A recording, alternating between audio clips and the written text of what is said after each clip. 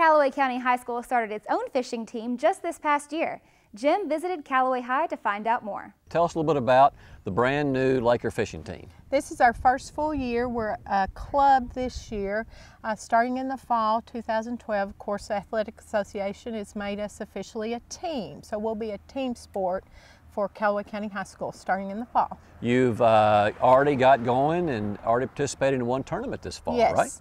Right? Our boys fished in a tournament back in the fall and actually placed first place in the first tournament. Some of our boys fished in Arkansas at the international tournament last summer, but our first tournament to compete in here locally was Marshall County in the fall.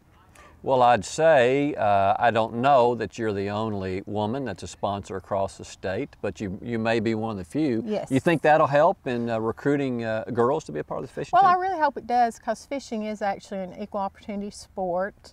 There's not that many athletic requirements, and we would like to have some young ladies. We'd like to recruit some young ladies for our team.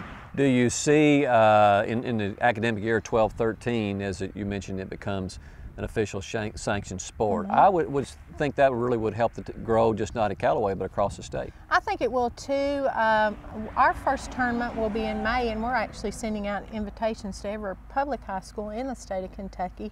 So we're hoping that will also promote the sport, not only with the young men, but young women as well across our state. Yes. I think something that's unique about how you're approaching the club is that you're doing other things other than just fishing. Yes, that was part of the requirement. I said when I became the advisor, I'd like for the team to participate in community activities at least once a month. Our boys worked with a community project of packing food at Christmas.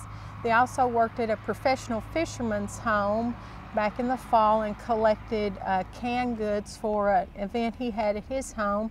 And then they've also worked with Kentucky Fish and Wildlife just this last Saturday. Yes. You mentioned that also you have a local community partner in the Murray Bass Club that's been a big help. Yes, the guys at the Murray Bass Club have been very helpful in kind with helping us out financially.